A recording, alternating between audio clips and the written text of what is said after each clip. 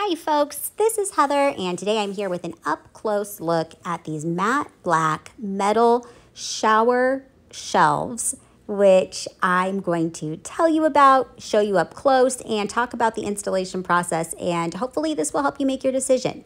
So I really like these shower shelves. They are large enough that they hold a lot of shampoo bottles or soap bottles, and yet they don't take up too much room in the shower. They have a gorgeous matte black finish to them, which goes great with my decor theme, and they just look so nice in person. You can see here I've got a lot of bottles already in them, but there's still plenty of room for additional bottles to be stored in here.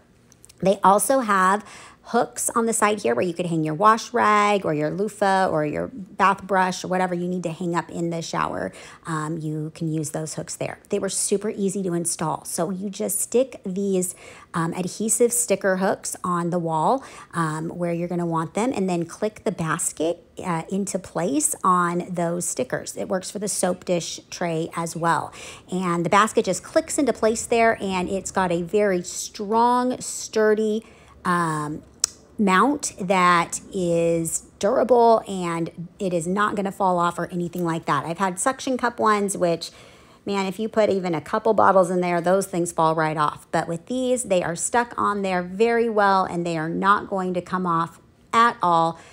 They're there for the duration and going to hold up really well. Now, the other thing I want to point out is that if you have a shower that does not have an exact 90-degree angle corner like I do, so my corners are round, they are not 90 degrees.